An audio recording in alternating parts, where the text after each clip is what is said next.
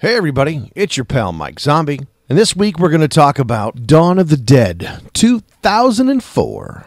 Yeah, the remake. And in fact, I went and saw this opening day. See, like some nerds, when like a new Warcraft expansion comes out, they take the day off of work and they play it all day. I took the day off of work when Dawn of the Dead was released, and I went and saw it that afternoon, and I was so fucking excited that I went home, ate, grabbed some friends, and came back, and we watched it again. Now, some ground rules about this review. Most people I run into, talk to, if a zombie movie conversation comes up, usually we'll discuss Romero, so forth, but someone brings up Dawn of the Dead 2004. And it's always said that it's a remake. I think I've mentioned before that I honestly, in my heart, don't believe this is a remake. I think it's a whole new imagining of a story we already know. I mean, granted, part of this story is in every zombie movie you've ever seen, but it pretty much started here. Aside from the name and the concept of most of the action taking place inside of a mall and zombies, this movie is very different from its 1978 namesake. I would put both this and the original into my top 10, without a doubt, and a lot of people I talk to feel the same. So over the course of the day, I had a bit of a chat with McPierce and Misfit Boy about this film, and all three of us love it. We absolutely do. Most people, like I said, I run into, this comes up when we talk about zombie movies, and everybody tends to love it. And I get excited when I bump into somebody who doesn't know there was a 78, but they go, man, Dawn of the Dead was awesome. And I go, yeah, right? And so I get to tell them, hey, man, let me take you back old school.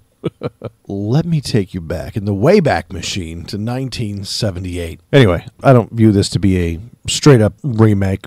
I think it's kind of a retelling. It keeps a lot of what made the first one so awesome, the giant monument to consumerism. Basically, Anna, played by Sarah Polley, is a nurse, and she gets off work and she goes home and she's spending some quality time with the husband, and they fall asleep.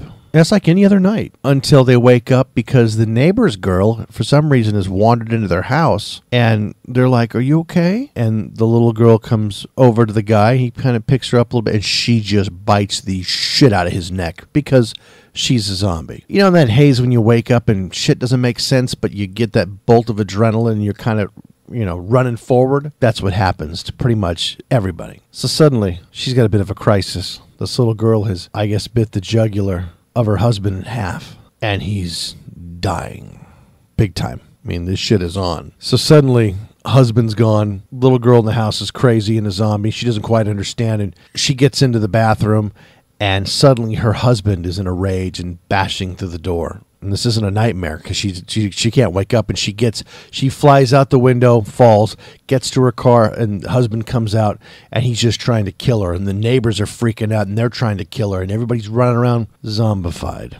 And we're talking fast zombies, which many of you might credit to 28 Days Later, but that style of zombie running its ass off. And that would be a big difference between 78 and 2004. The zombies in 78 were scary because they were fixtures that could kill you, that were trying to kill you, but they were slow. These zombies, at least the fresh ones, will fucking keep right up with you, maybe even outrun you. That's a scary thought. And then we're treated to what I do believe to be the best cinematic intro of all time, where they start the titles. And along with it, we get the explanation from the government, which is basically like the press secretary saying, we don't know. How's it spread? We don't know. How do we stop it? We don't know. And this was made in 2003, so, not too far after 2001. And they show some interesting scenes. They kind of weave with the zombie apocalypse, civil unrest, rioting. I mean, things we might expect in a time such as this, but they weave in religion and people praying, and they have shots of Muslims praying towards Mecca. The way it was shot and the way they showed it, I kind of sat back because I really hadn't looked that far into Islam to understand a lot about it. I knew they prayed, but I didn't quite understand the Quran and so forth. It was interesting for me to see, and they're cutting in and out of footage of the virus, and it kind of gives us the background. But what's really great about this is the soundtrack is Johnny Cash singing When the Man Comes Around, which is a fucking amazing song. If you've never heard it, you definitely need to. Well, if you're a Johnny Cash fan, you've heard it along with several other hundreds of songs that he's done. But if you've not heard it, you need to hear it even aside from this film. It's a really great song. It's really, it really kind of get your blood going, and it certainly does in this case. The intro kind of ends with like the helicopter on the White House lawn. They're trying to evacuate the president, and suddenly zombies are showing up. Zack Snyder, the director, is one of the guys with the machine gun shooting the zombies down in front of the helicopter. And by the way, this was Zack Snyder's directorial debut. Holy shit, are you kidding me? This is the first thing you get. I mean, this thing grossed, I think, $25 million opening weekend. That was almost what it cost to make the fucking movie. This was his first shot before he went on to do 300 and a bunch of other stuff. This was his debut. What a great job he did. So the intro was just perfect. My favorite of any movie of all time. We pick back up because Anna has crashed. I want to call her Sarah Polly. She's crashed her car, and she's kind of unconscious and woken up by a large, scary policeman who I think was in a movie I saw the other day headed towards Catalina Island. No, it's Ving Rhames. Not as funny as he was in the other film. He kind of takes her and some other survivors, and they're just trying to get off the road. And they go to the mall because it's right next door, right across the way, with a big inviting parking lot and great big doors. And sure enough, rent-a-cops are apparently kings for a day. And these movies kind of imply that when everything goes to shit, there's going to be hierarchy based on who's tough, who's not. I mean, the meek shall inherit the shit, apparently. And suddenly we're forced to put a value on life. And we're forced to find out the value of the dead, or non-value, potentially. But what cracks me up is that, it puts us in this situation where we really should value life and people anyway, regardless of the apocalypse. But the security guards are in charge, and they're locking everybody up, and they're calling them around like cattle because they're afraid. And they're headed by CJ, who's a real fucking prick. And we don't like him right away. He's snarky, he's heavy-handed, I don't know. It's his way or the fucking highway, and these people are thinking, my God, my life rests in the hands of some motherfucker who barely passed high school, potentially, and just got his firearm and his guard card, and, now he's working at the fucking mall. This starts the film, really. I'm sure most of you have seen it, and if you haven't, I'm not going to ruin it, but this movie quickly becomes the fight for survival against those outside, the fight for supremacy or equality to those inside, and the fight to keep hope. Because there's not much hope to be had. Strangely, they find a leader among themselves. Michael, who is played by Jake Weber. I mean, we've got a cast and crew of cops, kind of hard-ass street guys, zombie farmers messaging me on my phone. That's funny shit. That's like twice now. Rich assholes, and the one who rises to the occasion, the moment the level head, is the every guy. He's a salesman. That's what he does. He's just that kind of guy, but he keeps it together. And these people start to bond, and sure enough, they end up bonding with the security guards, and we kind of become one big dysfunctional family out of necessity. Now, these people probably never would have even talked much to each other outside of this apocalypse, but now they're going to, because they may be all that's left. But wait, we've got a guy across the way, a gun dealer. He's on the roof. And between the mall and this place, there's a good, a city block and thousands of zombies in between. So the only way they can communicate is with signs, and that's kind of a neat little thing that wasn't anywhere near the first one that I did like. The movie becomes not just a fight for survival, and yes, the mall is like the fort. And we did lose that fort in 78, but that would have been too predictable for this film. These folks want a little bit more, and they're not quite so content just to hang out. I mean,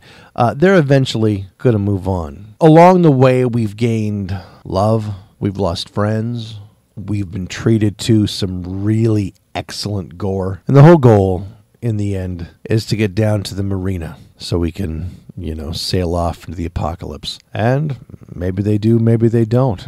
But I tell you what, it's going to be one hell of a fight and a ride the whole way to get there. I'm going to incorporate some of the conversation I had today. Mick Pierce loved this movie just like I do, and he very much appreciated the realism, the interaction of these people, that this would be what we would do, and that it was a lot more real than a lot of the other stuff we've seen. And I agree. And I'm not sure if it was the budget or the writing, but the casting of this film was fantastic. fantastic. It really was. And I mentioned that I was kind of rubbed the wrong way. Mekhi Phifer plays Andre, and him and his wife are there, and she's just damn near about to give birth when they show up. You know, of course, because two things that don't take everybody else's needs or wants into account, and that's childbirth and apocalypse. They kind of had their own calendar. He had several weird interactions with Ving Rhames, and I didn't. It rubbed me the wrong way. It seemed forced. Some of it was kind of religious. Some of it was kind of just ethnic, and just I don't know. And it just rubbed me the wrong way. Though Mekhi Phifer was, I mean, he did a great job. It's just that his character bugged me for whatever reason. Other than that. Including that, it was a great cast. Now, those of you who are old enough to remember my childhood, I won't give that away. Matt Frewer is in it. He's got a small part in this film. And I won't give too much away about him, but you'll remember him as Max Headroom. Well, the writing was very good. The special effects were good. The special effects were fucking great. Everybody did a great job acting. Our hearts break for some of these people. We're shocked by some of the actions of others. And of course, our enemy becomes our friend. And sometimes that really pisses me off in a movie, but in this one, it was right. I'm just going to say, we end up really, really appreciating CJ, or Michael Kelly, the lead security guard. He's still a prick, but you know what? In the end, we realized we wouldn't have him any other way. And we certainly love Michael/Jake Weber and everybody else. But it's a long, fun ride. And a movie you should see anyway. Everybody loves it. Except, I'm gonna drop names. I know one guy who doesn't like this film. And that's Vaughn. We were talking about it on the Zombie Mob, and he was like, eh. And I'm thinking, the fuck, Vaughn? What are you, un-American? Hold on. Maybe I should say like this. Comrade Vaughn, your dislike of this film is appropriate. I don't know. That's okay. Because you know what? Vaughn has turned me on to a handful of really awesome films that I really enjoy. And he introduced me to Wild Zero and Guitar Wolf.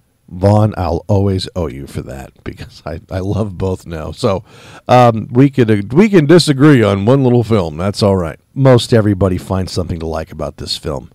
And it's certainly worth your time. Dawn of the Dead, 2004. And, yeah, I'm sorry that I didn't just totally trash it and tell you the whole story, because if you haven't seen it, I really want you to.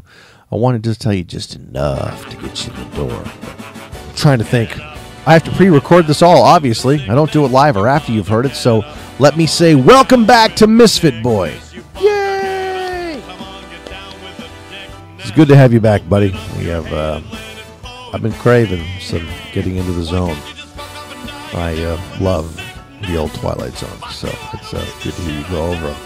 And sometimes I have them all, so sometimes I'll watch them after you get the review, and I go, Misfit Boy's absolutely right. So, anyways, I have no idea what I'm doing next week, but it's good to have the family back together. So, anyways, take care. We'll see you next week. Bye.